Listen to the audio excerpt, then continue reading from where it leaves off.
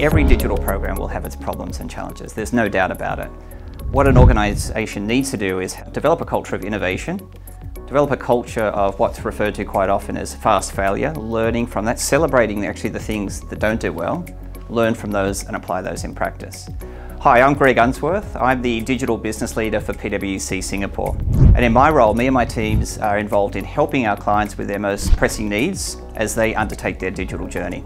I'm also responsible for our overall transformation as a firm. You're watching Let's Get Real, and today we'll be talking about digital transformation. When we look at leading organisations who've actually progressed really well on their digital journeys, there's a few common elements that we see. One really important point is about communication.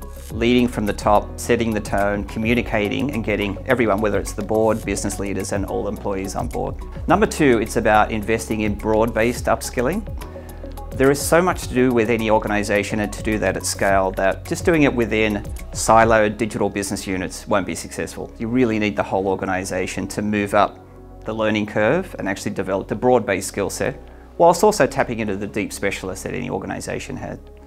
The final part I'd say is around measuring success and measuring results and not being afraid to make changes when things aren't working out well and coming up with new priorities for the organisations moving ahead. One of the things that's really important in any digital transformation program is building in what we refer to as digital trust. It's dealing with the risks of going digital, and by doing that at the outset, it enables organisations to move faster and with more confidence. For example, making sure there's the right responses and a robust cybersecurity strategy to deal with the use of new technologies, and also especially an expanded online presence. Importantly, data protection is really important, data security, particularly confidential data. It needs to be kept secure.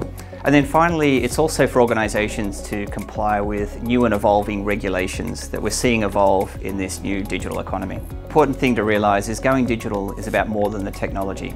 In fact, it really should start with the business vision and then looking how digital programs can support that vision. Well, thank you so much for listening. I do hope you found this helpful and insightful and gave you something to think about as you reimagine digital for your organisation.